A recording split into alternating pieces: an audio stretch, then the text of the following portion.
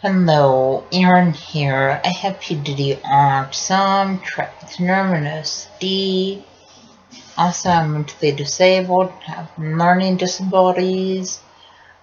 I'm first grade level reading, second grade level math, and I'm mentally first grade age. Also, because of medications I take. For my mental disabilities, I have a rapid heartbeat, but I take medications for my rapid heartbeat. Also, I have fears of crowds, sad sounds. Just when people ask me over their house, I don't know how to respond, and that's hard for reason.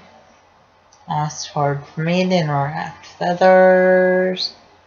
Also, autism is kind of like a brain delayed factual interaction, and autism makes it hard to process what other people are saying. Also, autism makes it hard to process other people hugging and kissing. And arts makes it hard to process other people holding hands. Also, arts makes sure people are anxious when large crowds and loud sounds. And arts makes sure people are anxious on the school bus. Also, just let know the signs of autism are lack of show skills, lack of eye contact, lack of speech, and lack of communication. And when people act up in school, that's sign of autism. Also, when people have low grades in school, that's sign of autism.